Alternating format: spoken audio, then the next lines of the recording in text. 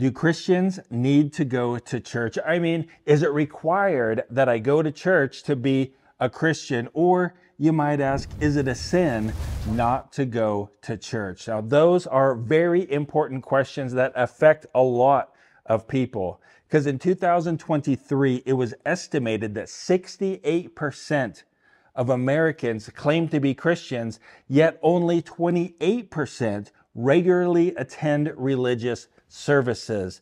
That means that there are at least 100 million people who claim to be Christians, yet don't go to church. You know what that means? It means that most people who claim to be Christians don't actually go to church. So is this question relevant for us today? Oh, you better believe it is. Do Christians need to go to church?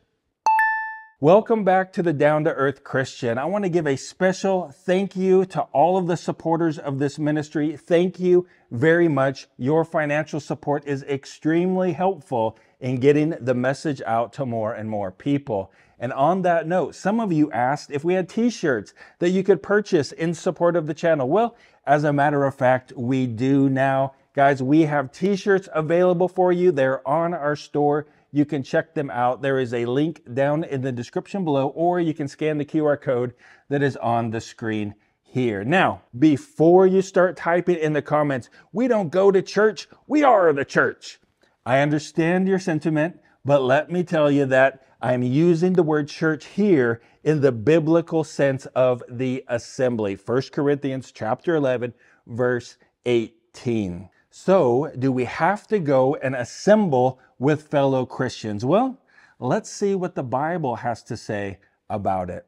Let us hold fast to the confession of our hope without wavering, for he who promised is faithful. And let us consider one another in order to stir up love and good works, not forsaking the assembling of ourselves together, as is the manner of some, but exhorting one another, so much the more as we see the day approaching.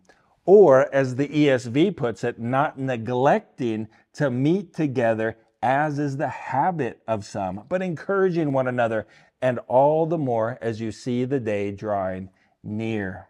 God expects his people to assemble together. Now, this text is not talking about those who physically can't attend a worship service or a Bible class because of illness, because of hospitalization, because of imprisonment, or because of train derailment, right? You know what I'm getting at. There are people who physically cannot be there.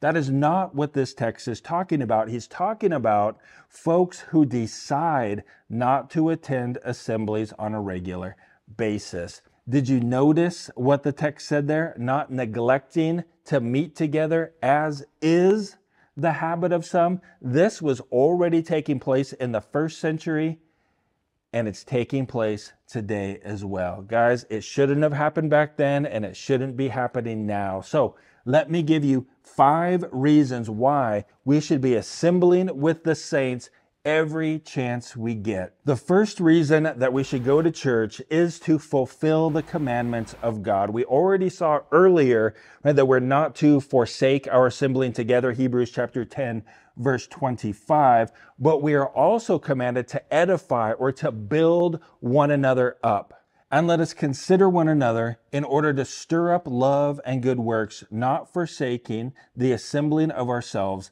together. Part of what we do when we assemble is to stir one another up for love and good deeds, to encourage one another, to build each other up. And it's amazing what simply being there will do for other people, how just your presence in the building, your smiling, shiny face in church encourages other people more than you might ever imagine. And so can we really say that we are edifying others when we're absent most of the time, or when we attend so infrequently that we hardly even know the other members, or when we don't notice that others have stopped coming as well because we're not there? You know, there's another command that attending worship service helps us fulfill, and that is seeking the kingdom first. As Jesus said in Matthew chapter 6, verse 33, I know that we all have various priorities in our lives, things that we have to get done, but we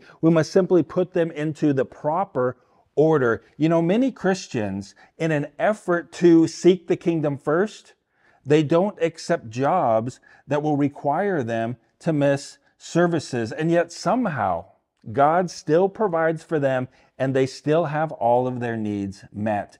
Many Christians, in an effort to seek the kingdom first, will not play sports or not allow their children to play sports if it's going to conflict with church.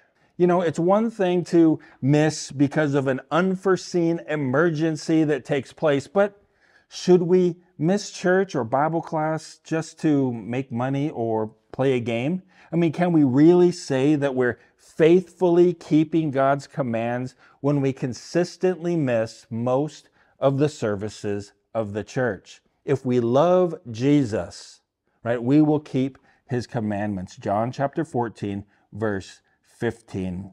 And here's another reason why we should attend every service. It's to help the church function properly. The local church needs workers, right? Because the church, it's like a body, and every individual has a part to play in that. We all have a part to share in. Ephesians chapter 4, verses 15 and 16. And no one can really say that they're not needed, or that that person isn't needed, or I'm not needed, or any of those types of things. We are all needed because we're all part of the body. My left hand can't say to my right hand, I have no need of you, you're the right hand. Or my ear say to my mouth, I have no need of you because you're not an ear, you're just a mouth. Right?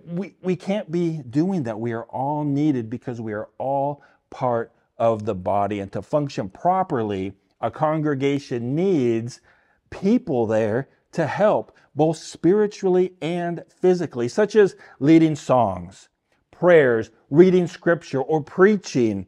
We need people to perform those tasks. We need people to teach the children's Bible class and the adult Bible classes. We need people to prepare communion and clean the building. We need people to visit the sick, to help the needy, to teach the lost, and to strengthen the weak.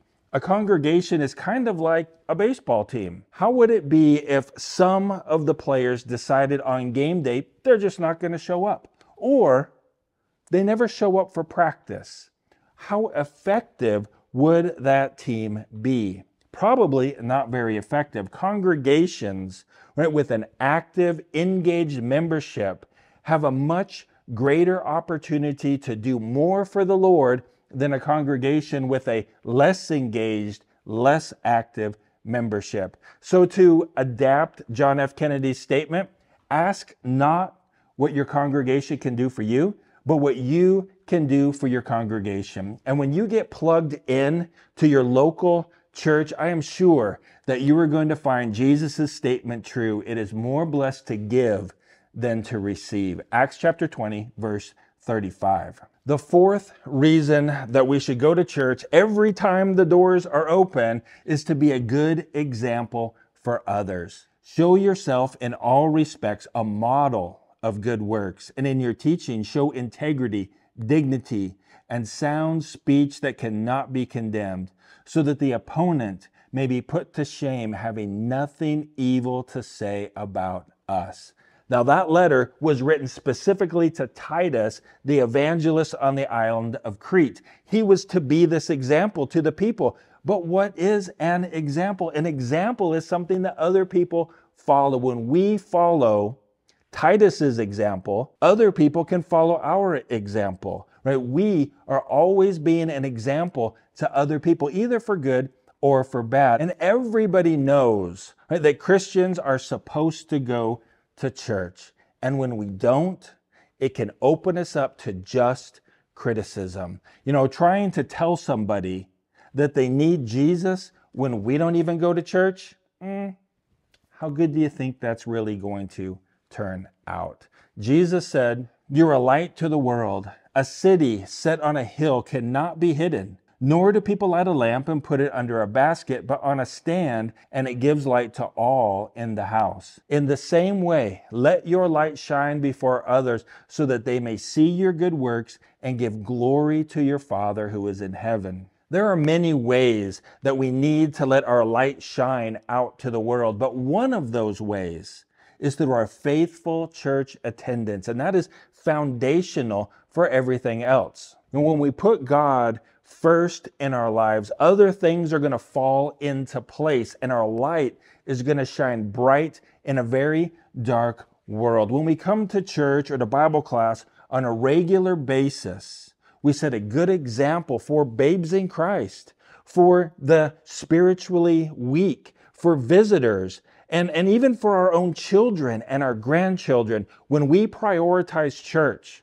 over other things in our life, it can be a very positive influence on our friends, on our relatives, on our neighbors, on our employer, on our coach, right? They may admire your conviction and your devotion to the Lord. They may even wonder, what's so great about church? They might even ask you, what's so great about church? You know, we can't escape being an influence on others, but the question is, will we be a good influence or will we be a bad influence? If you're getting value from this video, would you mind going ahead and giving it a thumbs up, a like, and consider hitting that subscribe button so you don't miss anything. It really helps out the channel. And now to our fifth reason why we ought to go to church every time the doors are open is because it's good for us.